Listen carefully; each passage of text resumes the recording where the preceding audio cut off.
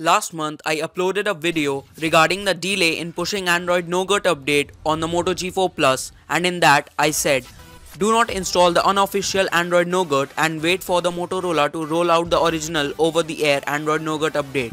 Have a look. Term Motorola Moto G4 Plus getting Android Nougat on YouTube, you can see that the YouTube is littered with several videos.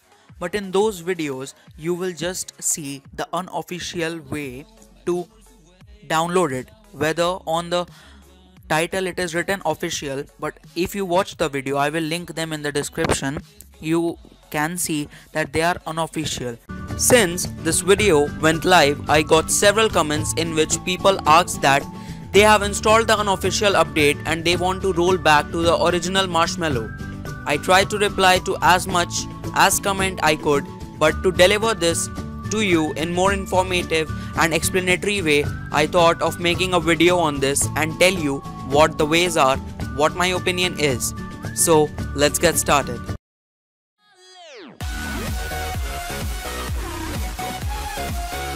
Starting off, I would say you guys should have been patient and waited for the original update, but now the ball is in Motorola's court.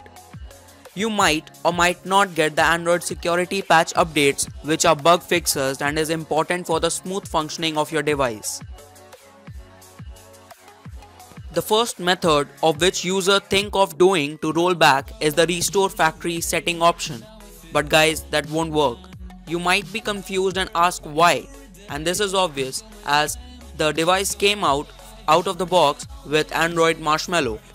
But the thing with restore factory setting is it just formats your phone and resets the setting if you made some changes.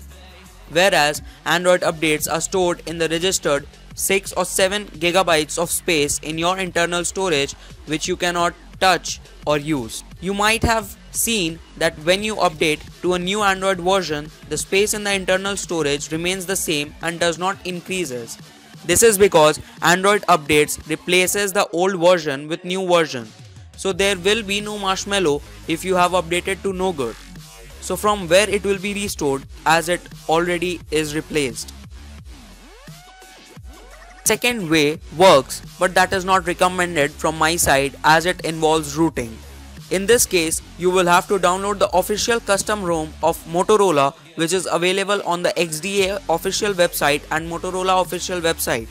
So you just need to flash that ROM and you will be up again receiving the official updates, including security patch updates. But again, this is not recommended from my side. So guys, if you have installed it already, then just let it be exist and hope that you get the security patch updates. Best of luck from my side.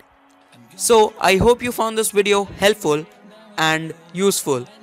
If you did, hit the like button and comment, as it keeps me motivated to upload more and more videos. And if you found watching this video just a waste of time, yeah, let me know that too by hitting the thumbs down button and in the comments too.